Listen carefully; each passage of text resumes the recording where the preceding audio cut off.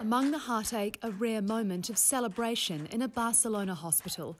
Medical staff cheer as a COVID-19 patient leaves the ICU to be transferred to a general ward. Spain is about to enter its third week of lockdown as the death toll continues to soar and the country struggles to cope. Communities doing what they can to help. 6 food delivery companies in Barcelona have joined forces to deliver free meals to hospital and municipal staff working amid the crisis. Thank you very much for your gift, because it is not only food, but a gift of emotions and encouragement to continue, and to think that everything that is being done is really worth it. Thank you very much, with all my heart.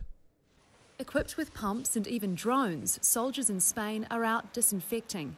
Train stations, hospitals, jails and nursing homes, one of the country's worst hit sectors. Clad in fully protective gear, they carefully wipe down every surface.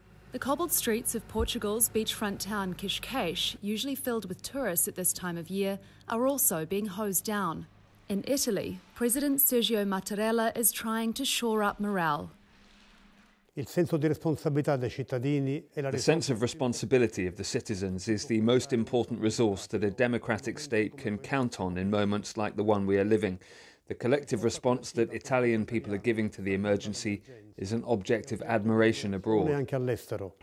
Hungary entered its first day of the government's lockdown, meaning people are only permitted to leave their homes for good reason.